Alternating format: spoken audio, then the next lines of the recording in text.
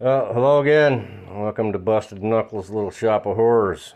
What you see here is a small sampling of some vintage screwdrivers that one of the readers of my blog sent to me, and I just tickled to death over that. That was very, very nice of you. And just wanted to let you know that I actually do use these things. And I've been using them on this. So you may recall that I have been fiddle farting and messing around with this Delta Repulsion induction motor off of a ye old drill press for a week or so. It's been quite the learning experience, this Repulsion induction thing. So before we go any further, how this thing works is that when you flip it on, the brushes start the motor up, and the motor runs on the brushes until it gets to a certain RPM, and then this thing here, where are you, that they call a shorting necklace, that I had to have all apart and fix the spring. You see that's loose on there now, right? That thing was froze up on that shaft tighter than a preacher's prick in a calf's ass. And it took some doing to get that off and get it all cleaned up. And then the spring's all messed up. You can kind of see that spring down in there. It broke in half when I was trying to, straighten it out. So I threaded it together and, run the wraps around each other until it got tightened up, and it went on there. So I got new bearings put in it, the ones that they sent me, and I don't know how many of you youngins out there ever seen such a thing, but yeah, you get a hot plate and some motor oil and an old nasty frying pan, and you go down to Wally World and you get you a 99-cent pair of tongs that you don't care about. And then a Meats thermometer. You put your bearings down in there and you turn this thing on low and watch it carefully. And when it gets to about the top of that, 195, you fish them out of there, shake all the oil off, and you run over and you put them bearings on the shafts. And I'm here to tell you it makes a huge difference. They just went on like butter.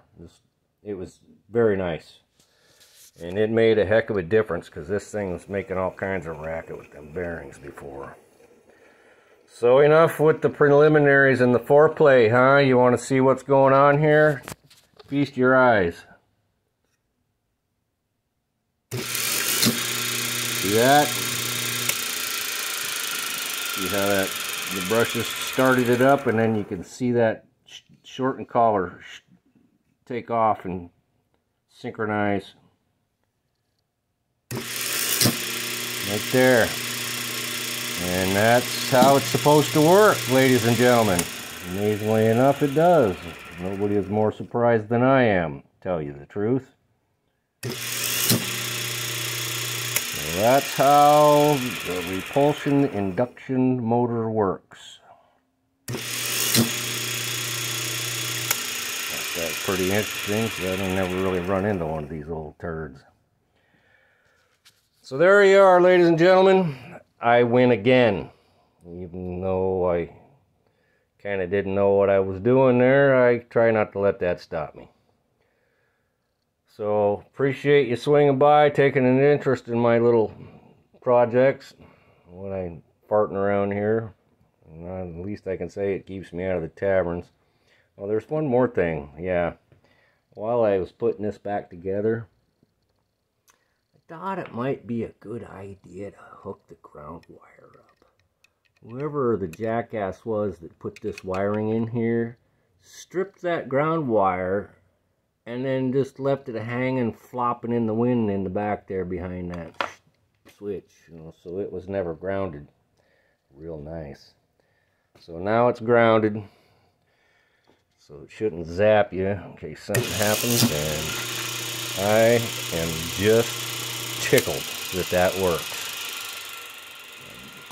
So now I gotta put the pulley, gonna clean that up a little bit. You know that Marvel's Mystery Oil works really good for cleaning up aluminum? I didn't know that.